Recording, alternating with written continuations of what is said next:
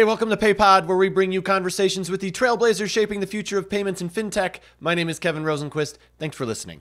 Elizabeth Rossiello always dreamed of traveling the world. After getting her master's in international business and finance, she took her talents to Germany, Kenya, and now lives in London, where she's the CEO and founder of AZA Finance, a leading provider of cross-border payment solutions focusing primarily on African markets. The company aims to bridge the gap between African economies and the global financial system and help small and medium-sized businesses be successful and be able to pay in their local currencies. She's crazy smart. She's very funny and has incredible insight on global fintech. Please welcome Elizabeth Rossiello. Your experience is vast. I want to start with your role as co-chair of the World Economic Forum Global Fourth Industrial Revolution Council on Blockchain. It's a mouthful. There are many different parts of what has been called the Fourth Industrial Revolution: AI, Internet of Things, quantum computing, robotics. Blockchain is another one. There are a lot of people who aren't quite on board with the blockchain, or at least don't see it as the way of the future. Tell me why people should be bullish on the blockchain. Okay, well, a big question here. I think, Tim Draper likes to talk about the curve of innovation where, there's the initial curve. Everybody gets excited about something, AI. Suddenly it's on every list, it's every question, the blockchain, every question. People get interested in it. And then they're kind of like, is this it? I heard about it at every dinner party, but my life hasn't changed. I still use my feet to walk to the store. I'm brushing my teeth with my own hand and a toothbrush, wow, robots haven't invaded my home. And then they go away, but graduates have entered that field. Companies have started building, investments were made, and at least a part of that continues to innovate. And then after a bit of a sleeper period comes the next big bump, and you're like, oh, well, no, this is AI, or this is blockchain, this is what it means. And we've seen that a couple of times, and it sounds very cliched or cheesy to say, we don't know how this will be, but we know it'll be big. It's like David Bowie, I don't know where I'm going, but it's going to be weird. For the technology to become more mainstream. Well, first of all, a lot of people on panels don't know what it means either, so don't worry. So it's not just my parents, is what you're saying. A lot of investors and people who run conferences also don't know. I think that's also what tells me we've got a long way to go, right? I would say so. My mom bought some Bitcoin day one. Wow. Be a supportive mom, and she's like all in now, 10 years later. So hooray for her. And she was a school teacher. So, what I talk about it is very simplified terms. You have a closed database and an open database. This is a very, dumbed down version or like very simplified version. You have your own spreadsheet that calculates your household expenses. But what if you could open that spreadsheet up to the world, and that spreadsheet had rules, and the spreadsheet itself was determining what you're allowed to enter. And if you were to lie and say, I didn't spend that much on sweets, the spreadsheet would say, nope, you did. Sure did. It corrected you. And it wasn't you making that choice, and it wasn't your neighbor or anybody else, but actually the spreadsheet had its own powers, and it recorded things. So it's kind of very scary, actually, for governments to use a blockchain or corporations, because that's against the incentives of a corporation, is to protect private. They want closed loop. Governments too, central banks too. So that's why I always, take CBDCs and these central bank digital currencies with a grain of salt, because it's against the interest of a lot of players. So while the technology is there, imagine an open system where we can set some rules and then it keeps everybody honest. But in fact, many people don't want that. So it hasn't taken off as much as we want it to, because most people want privacy. They don't want transparency. Yeah, they want to control things themselves. So with the technology, it's quite exciting, but I think the initial investors or governments have, not fully gone into it yet. And what we really need is, students and the next generation to start building organizations that they're excited to use. We're looking at you, Gen Z. It's all on you. Gen L. Gen L, yeah, I think I have a 3-year-old. I think I saw that he's Generation Alpha. So maybe Generation Alpha is what we need to. What's next? What about smart contracts? I've always kind of been intrigued by smart contracts, where the terms are embedded into the code. Do you see larger use cases for smart contracts? Do you think that's going to pop? Are you kidding me? I've lived all over the world. You know how many times I've gotten my security deposit back? Imagine if it was automatically released. Yeah. Yeah, that alone, that's what it would be. Imagine that. Imagine if you make a deal with your older brother and he's forced to keep it. It's pretty cool to have these kinds of things. It's a automatic escrow, Yeah. right? Escrows are still, I just got divorced. Escrows still have a lot of rules, a lot of people, a lot of judges, a lot of things involved. It's not so automatic. I think it would be as seamless as going to your Amazon pickup box and opening it, and you guarantee that that's there. I think that's the goal of a smart contract, where you make a contract and nobody's feelings can change it.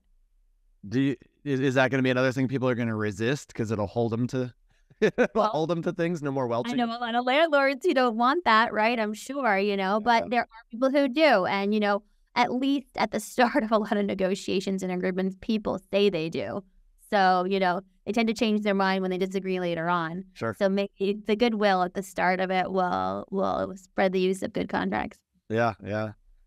So you've been all over the world since graduating from Columbia in 2006 with an MA in International Business and Finance. I saw Germany, Kenya, London. I'm sure there are probably more. What drove you to want to be involved? Is so involved in the global financial world? I mean, I'm always a person that had maps all over my room. I mean, this sounds cliched, but, my grandpa gave me a National Geographic subscription. I wanted to see the world. I'm the youngest child, the middle of like a million cousins and a big family. So I was meant to go out of New York City. And I learned a lot of languages so I could do that. I thought that was my way out. I'd be a translator. When I think back to, the women I saw with leadership roles, I was just like, wow, my rich aunt is a secretary. Maybe one day I'll be a foreign language secretary. I really did think that was going to be my career goal. I remember my counselor in school was like, "Are you serious, Elizabeth?" Well, you could probably go to law school. You get great grades. But, I didn't know what I didn't know. And so, I initially went abroad because of my languages. And then when I got abroad, I was just like, wow, eyes open. And I remember saying, and I've said this before publicly, but it was the start of the Iraq War.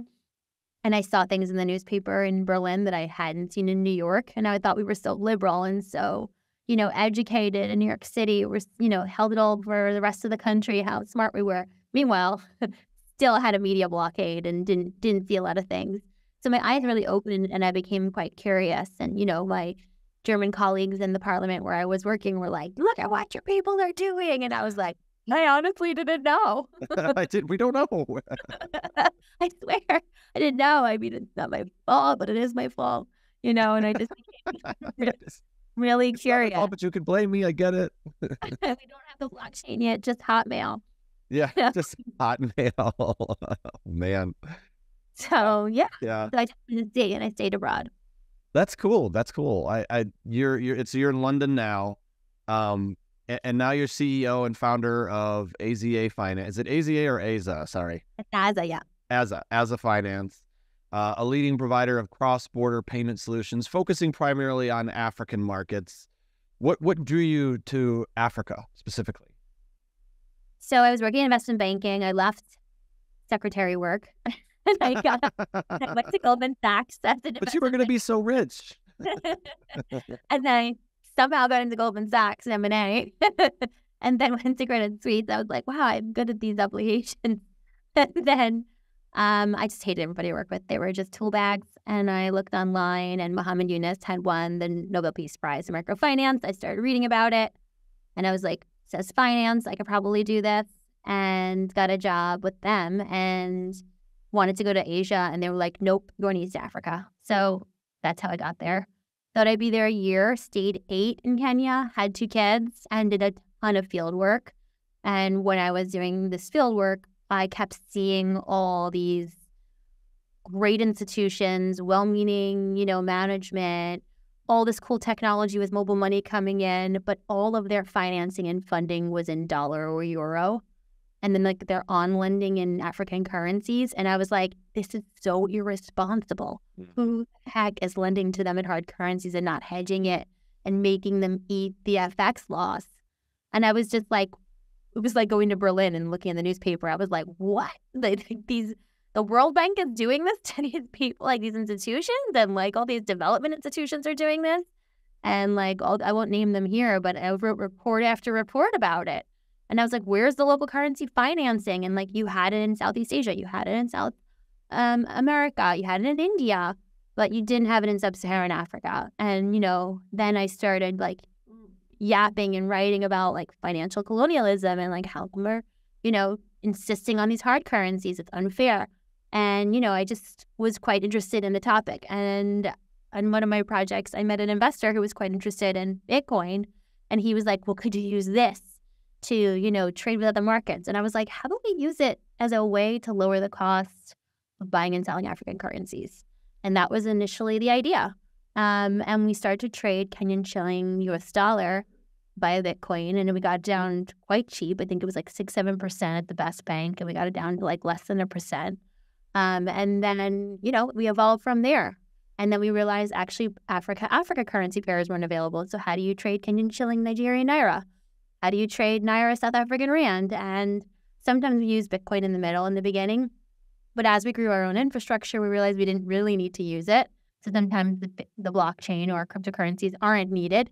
And in this case, we had our infrastructure on both sides. We were the left and the right-hand side. And so we just grew from there. And then funnily enough, people wanted digital currencies later on and stable coins as one of their currencies. So we started trading them again. So, I think when you're open to innovation and you're not like fixed on a thesis and, you're looking to solve a problem of creating liquidity between currencies, you can use different technologies along the journey. And, you don't have to force it. If there's not a use case at that time, it doesn't make sense, you can evolve it. And then when it comes back in favor, you're open to it again. So, as a trader, we're all about optionality.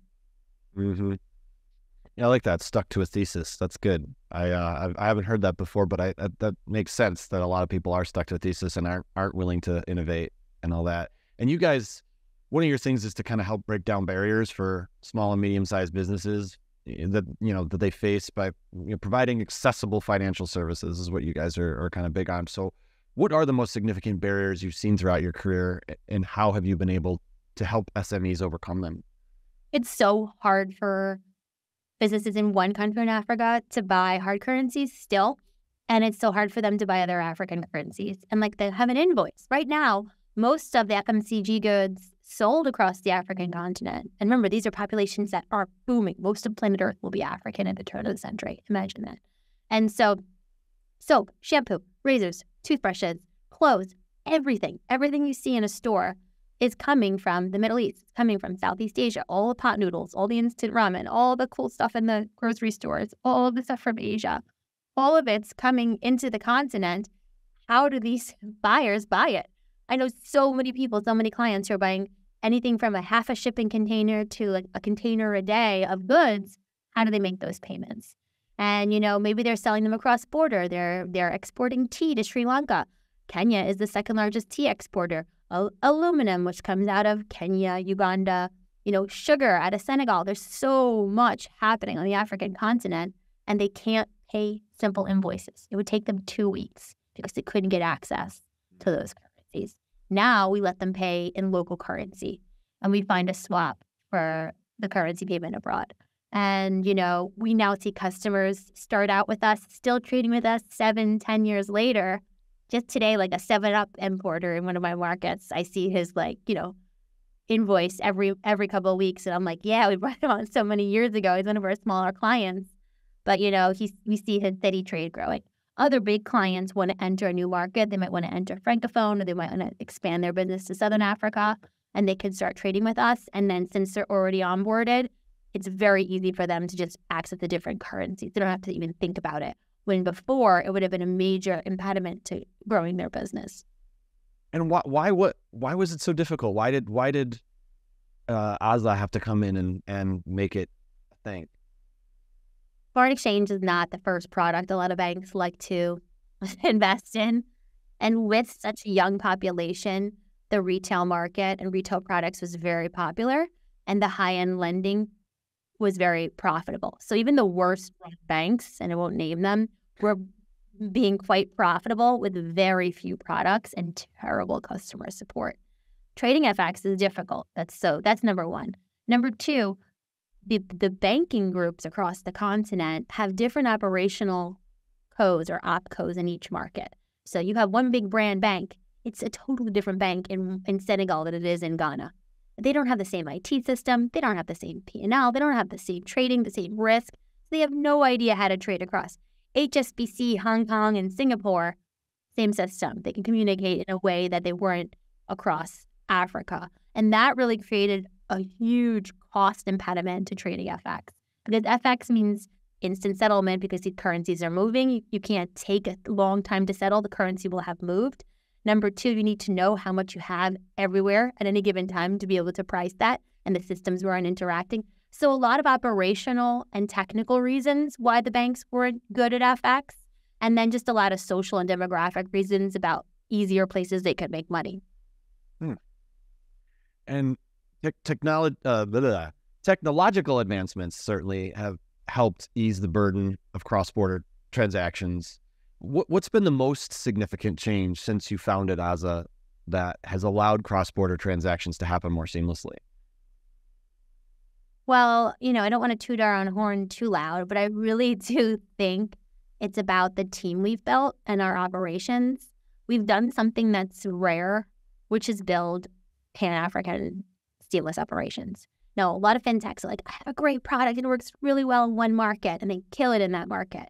But they struggled to offer it in many markets. And if you look at the top 5, 10 fintechs, they're really big in one or two markets, but not across markets.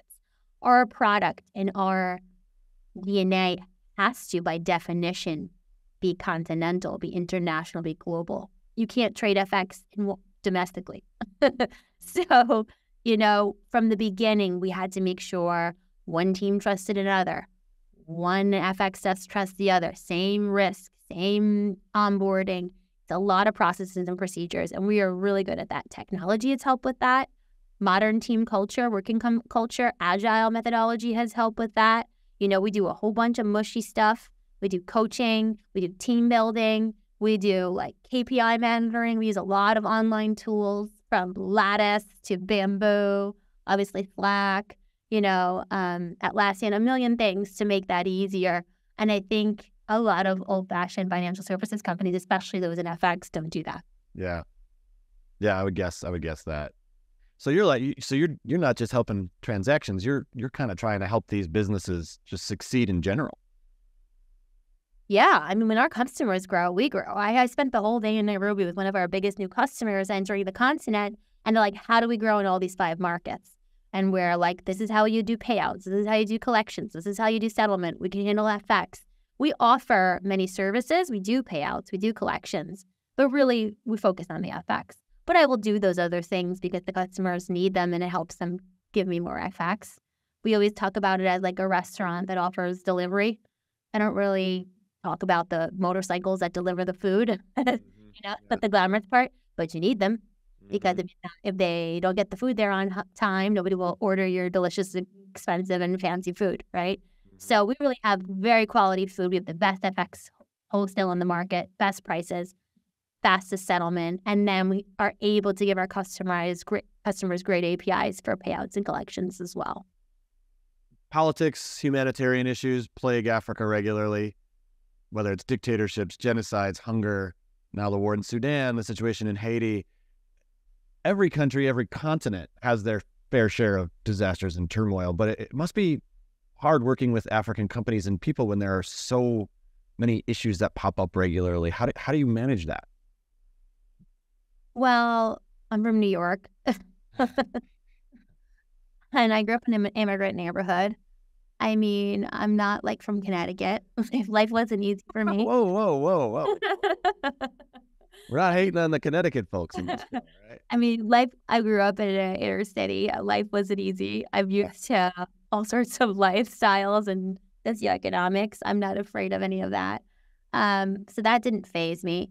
I've worked across so many regulatory regimes when I was working in microfinance. I was writing reports on what the regulation was, and I visited a lot of central banks, and I met with them. And I just like anything, when you study a whole group of something, you see patterns. Yeah. So I would be like, okay, these couple of countries have the same sort of regulatory regime. These ones have the same sort of incentives. This one is this one. So I definitely saw patterns. We grouped it into structures, into, ones that were forward-thinking, ones that were on the Anglophone legal, ones on the Francophone, ones that are the commodity-based. So yes, there's 55 markets, but I do see similarities in some and others. I also think if you have a model of approach where you're coming into something and you're like, these are the 5 options it could be. If each 5 option, this is the way we're going to go. And it's like a menu, a choose your own adventure. And you have a structure for it. You have a structure for flexibility. Does that make sense? Mm-hmm. I think the problem is when you come in, you're like, this is our model and it must work everywhere. And then you're like, oh, it doesn't fit. So, for us, we assume everything is going to be custom, almost like a Pimp My Ride show. Each market will be custom, but we know it can only have so many parts. It's got to have wheels, a hood, a roof, a steering wheel. It might be different colors, different combinations, but it's going to have these components. And we just expect it to be custom every time. So that's how we handle that. I don't freak out with volatility. It's a place to find arbitrage. And I think also America's bonkers. So, No, you're not wrong there. Trust me. I live here. So yeah, it's, you have no idea. For many years, people were like, oh my God, come back home. I'm like, why? Why would I do that? You guys should all leave. What are you, nuts? They're like, how can you have your kids in kindergarten? And I'm like, how can you have your kids in kindergarten there? So, I think it's also just perception. I was like the poorest person in my neighborhood when I lived in Nairobi. Like, it's very affluent places, and people would be like, do you have shampoo? Do you have salt there? My neighbor's got 3 Range Rovers, So, I have an incredible sushi restaurant I go to. So I think it's also perception of how wild it is. Yeah. And, of course, we don't have all great elections there, but again, neither is America. I think it's just more out there. People admit it more. People talk about corruption more. It's more open about it.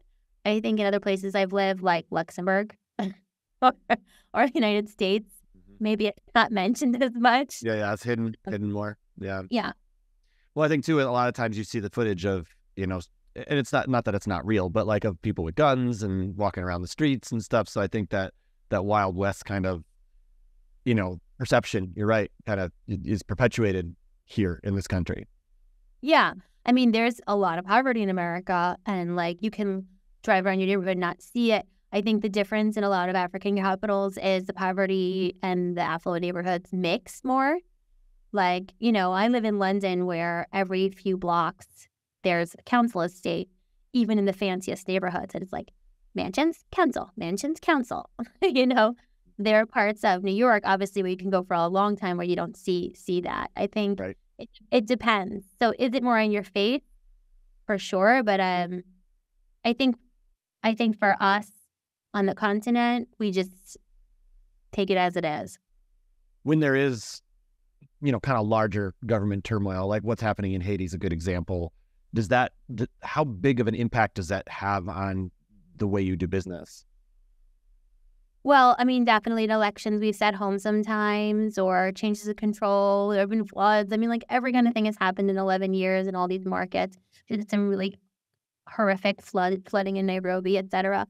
I was living in Nairobi when we had the Constitution come in, and obviously it was a little hectic right before. Police would stop you all the time. Things were like that. There was a lot more violence. After the Constitution, it was very peaceful. So, I think for us, it's just how do you operate through all seasons? How do you operate when the market's up or down? How do you operate when there's election or non-election season? How do you operate, when there's cash from VCs or not cash from VCs? I think the idea is, how do you have a defendable revenue model in all seasons? That makes sense. And then you mentioned 11 years, I think, you're almost 11 years, right? You hit 10 years in business somewhat recently. Congrats, by the way, on that. Yep. Yeah, but a couple months to 11. I think it's October. October is 11. Cool. Did you have a 10-year plan when you started this thing? Oh my God. I just wanted to make a salary for a year. I was like, I want to employ myself so I make the salary. That's it. I mean, this is beyond my wildest dreams. I think a lot of women, even, nerdy ones like me, just don't dream big enough. And, I'm like whispering in my daughter's ears every night. They're like, Mom, like, go watch Netflix. Leave us alone. I'm like, dream big, dream big. Anything. I They're just like, want to go to sleep. they're like, Mom, go have a snack and get out of our bedroom. So, I mean, I definitely didn't think it would get to this. Along the way, it's been so wild. But I think the last couple of years, we've hit our stride. We see these gigantic clients that we always dreamed of coming in. And we have a motto inside the company, no client's too big anymore. And there were definitely times where that client's too big for us. Yeah, absolutely. Especially in the beginning stages. Yeah. Yeah, you're like, client's too big. And stealing clients from our clients, or get the middleman out of the way. That's a good feeling, and then you really feel like we own the ground, we own the territory. And, I think market positioning is tough to acquire. And if you really want to go big and you stake your camp way out beyond where everybody else is, you're like, haha, I'm a genius or a fool. It takes a while to realize that property was worth something. So that's where we are right now. And it feels really good. And it feels like we got a lot of energy to keep going, because this is the fun part.